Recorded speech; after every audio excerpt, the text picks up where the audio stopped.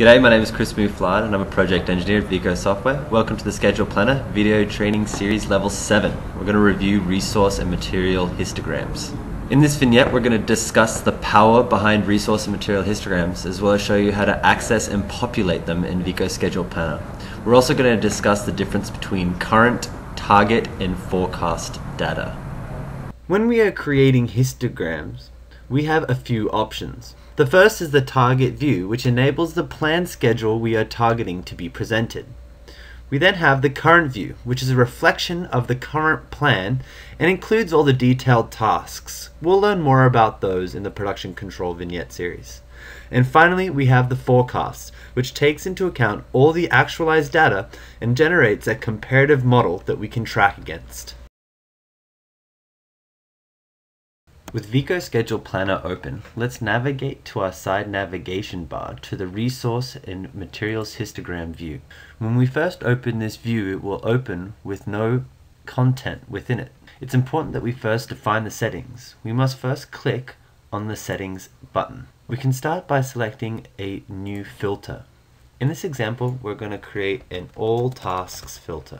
In this histogram, we're going to use resources as our filter, and knowing that resources are measured in hours, we'll select that rate of unit. We will then need to select an empty cost type to ensure that the data filters correctly, and as we want to see all tasks, we're going to need to select all the suppliers. Click Next. In this view, we can now select the different labor components that we wish to add to our histogram. Because we want to see everything, we'll just select all. In the final screen, we will now need to select the data that will be filtered in this view. Because we have not yet entered any actuals, we will not need to show the forecast. And because we have yet to baseline the schedule, we will not need to show the current. The target will be sufficient in displaying the information needed to assess the schedule at this stage.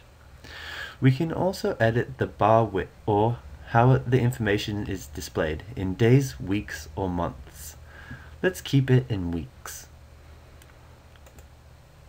The information that has been now presented in the resource histogram gives us an overview of the number of hours by week will need to be spent to complete the schedule on time. The histogram bar on the left indicates the number of hours by week that need to be completed for each of the resource amounts, where the bar on the right indicates the total number of hours. The purple line that flows through the middle of the resource histogram indicates the cumulative number of hours that would be required to complete this activity. Let's look at another example. Let's start by creating a new filter. We'll call this the concrete filter. And we'll change the units to cubic yards, and then now we can filter this view to show the quantity and resources. Again, we'll first need to select the cost type as empty, and we'll need to select the concrete subcontractor as the supplier. In the next view, we can now select all the different concrete types that we wish to display in this filter. Again, because we're not showing the current or the forecast views, we can uncheck these at this time. If we want to, we can also edit the color and the graph line that exists. Let's use a nice bright red. In this example, we'll change our bar width to days to give it a little bit more clarity in exactly the number of hours by day that we wish to present.